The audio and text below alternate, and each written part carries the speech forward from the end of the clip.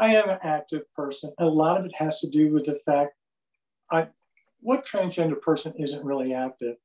When we're young and we're trying to deal with ourselves, we become active people. We either dig into books, we have a poet amongst us, science, we all get into things. And I had a habit of getting into things way too much, I guess.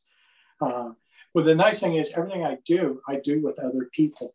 Like Miranda was saying, I work with the transgender groups in the area. Well, that's with her and Allie Maddox's help locally. I play the bagpipes with the Greater Richmond Pipes and Drums. It was great when I was able to transition and tell the band what I was doing, and they're like, so? And so things have been continuing. My bike group was the same way.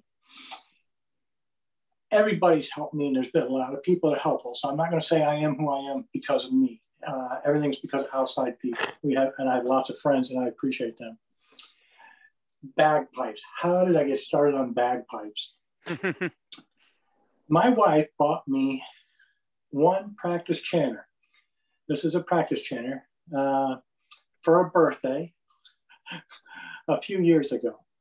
And I had this practice chanter for almost 8 months before I was able to find an instructor. And if you want to play bagpipes, you need to find an instructor. It's not one of those things you can pick up and watch live videos at home. And it's kind of comical too, because any bagpiper that gets into it has more than one practice chanter. To be honest, like when I road bike, I used to go 18 to 20 miles per hour, but then I learned that the cardiac heart rate for me is zone 2 is probably just enjoying a ride, what I call a conversational pace, at like 14 miles per hour. All right. So if you want to ride with those 18 to 20 mile per hours, but stay in zone 2, this bike does it.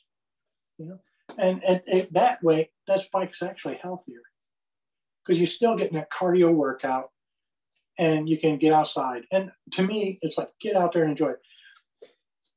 This bike will walk itself. You can push a button next to it and it walks it. You just take off. So that's a lot of fun. And, I got the bag on the back for a picnic lunch. Right? So Dani, this bike here, yes. I saw a lot of those when I was out in Germany the last time. And it was just a lot of, I found that it was interesting because there's bike paths all over Germany.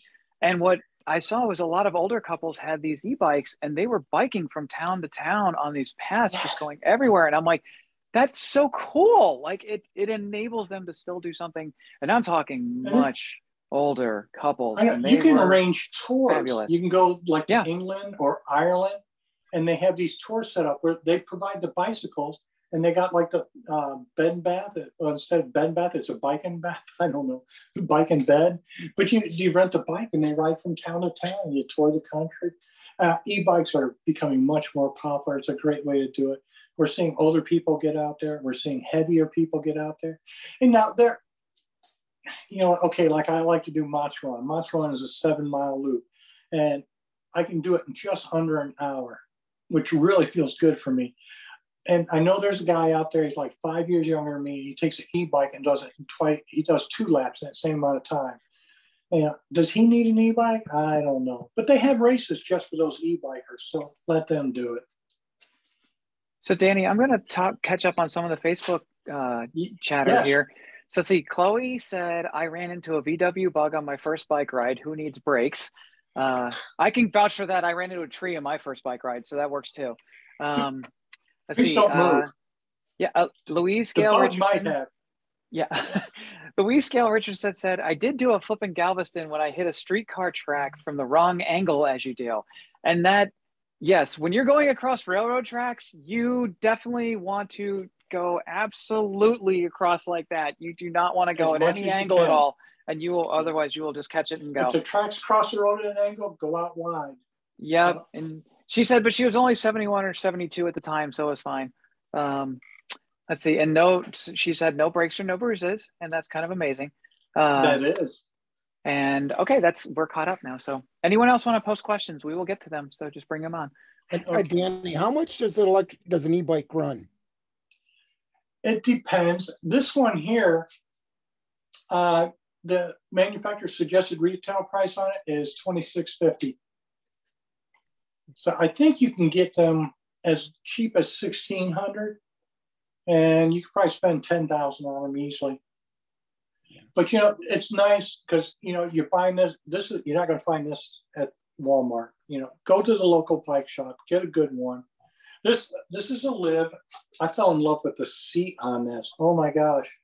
Because the seat on this has got memory foam, like you wouldn't believe that all the packing in there. It's so comfortable. And it's the first seat I was able to get on post-surgically and be able to say, I was fortunate. I caught this one on sale. The sale's still going on in Northern Virginia. If you got some contacts down there, I was able to pick it up for $21.50. With what Danny said, I would absolutely recommend anyone who's thinking about getting into biking, go to your local bike shop. Yeah. They're amazing. You will get actual expert advice and they will take care of you. Yes, you'll pay a little bit more, but it's because you're buying quality gear and equipment and you don't want to mess around with a lot of this stuff. You will pay much more with all the other trouble that you have with something that's not from a local bike shop. And they're not going to try to sell you the most expensive bike they got. They're going to ask you what kind of riding you're going to do. They're really good about that. What kind of riding are you going to do? At least my local bike shops are. Never miss a single podcast by signing up for our newsletter at myfeminineheart.com.